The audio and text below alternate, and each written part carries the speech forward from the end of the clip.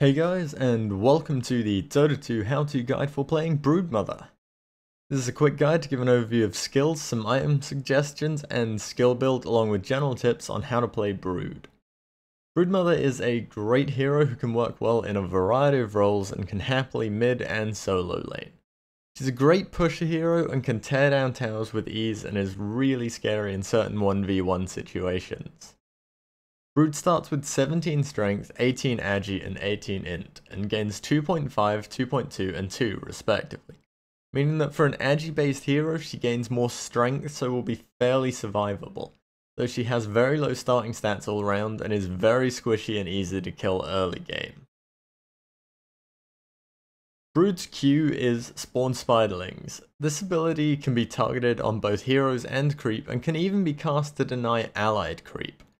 With a cast range of 700 and dealing damage between 75 and 300, it's a fairly strong nuke early game, though it is fairly mana intensive at a cost of 120 mana with a cooldown of 10 seconds. But this ability is better suited to casting on creep, as if the target dies within 2 seconds of being hit, it will spawn spiderlings, with the number of spiderlings ranging from 1 to 4. Any targets killed by the spiderlings will also spawn smaller spiders, again called spiderites.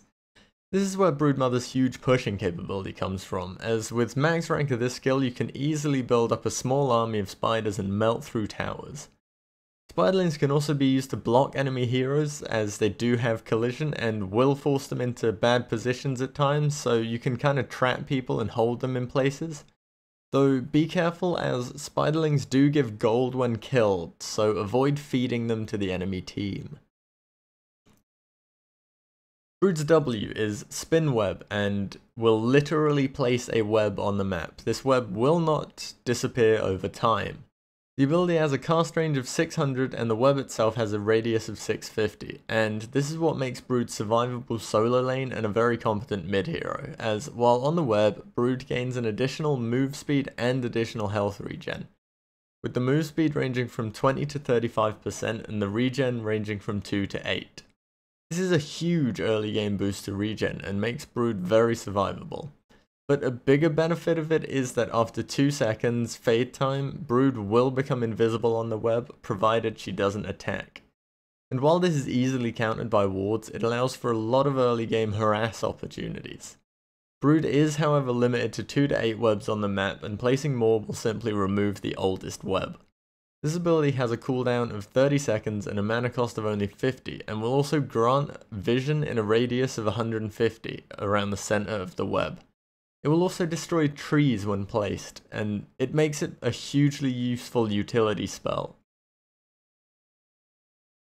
Brood's E is Incapacitating Bite. This is a passive that is a unique attack modifier, meaning that Brood cannot benefit from other UAMs such as Eye of Skadi or anything like that, despite the fact that this passive is blocked by BKB, which kinda makes it a little bad in my opinion. Incapacitating Bite will, though, on targets without magic immunity, provide a 30 to 60% miss chance and a 10 to 40% move speed slow for a duration of 2 seconds. This easily allows for Brood to chase down and kill squishies and makes her fairly effective at countering carries who don't have an MKB or BKB, which really does force the enemy carry to get one of these two items or even both, which may make their build less effective against the rest of your team, which can be great.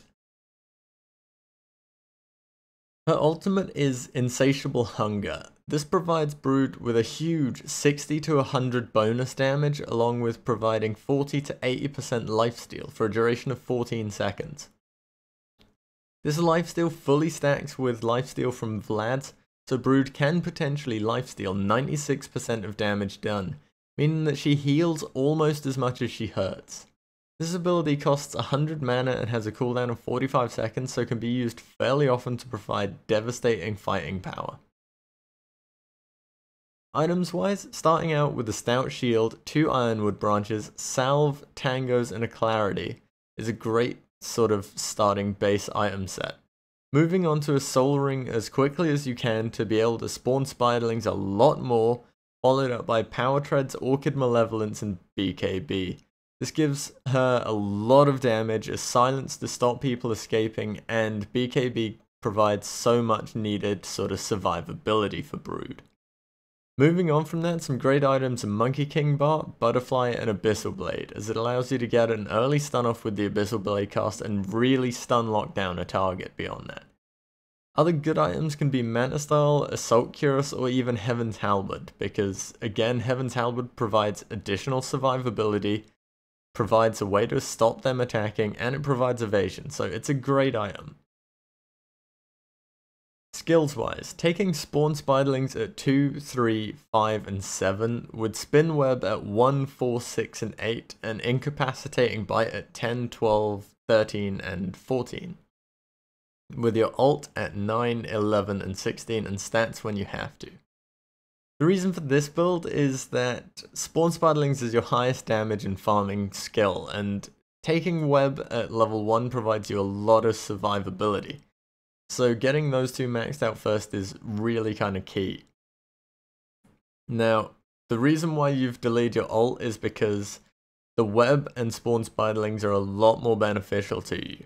So delaying the ult isn't that much of a big issue. Now, playing Brood is actually pretty fun, and as a solo lane hero, you're going to want to, of course, block creep as much as possible and then place webs covering the entrance to side shop and expanding back a little for added safety. This is of course if you are alone in lane. You should be moving into last hit and harass, and if you are being pressured back a lot, just use your Q to last hit instead, and make sure you're in XP range. And then micro all of the spiderlings to get additional last hits, and that it's kind of like a fun mini game really, micro the spiderlings everywhere. The spiderlings will be invisible on your web if they're not attacking as well, so it's all good. Brood isn't the best ganker though, but she excels at killing when someone comes to gank, so work with your other lanes to make sure they come up to you to get ganks. One of the great benefits of Brood is that because she is very good at making sure she can get kills, well, you're going to be against the enemy carry as a solo lane hero, so if you can actually coordinate with your team well and get them to come up for ganks, you can shut down enemy carries very efficiently as a Broodmother. Moving on into mid game though, you're going to want to start farming as much as possible, using your spiderlings to really help your team push down towers quickly to get a massive gold advantage. Pushing towers and farming is your biggest concern mid lane, and Brood can farm so fast that it's ridiculous. Later though, in teamfights, you're great for stopping the enemy carry with your mischance and slows. This is why you need a lot of farm, because you need those items to give you stun, lockdown, and mischance and slows.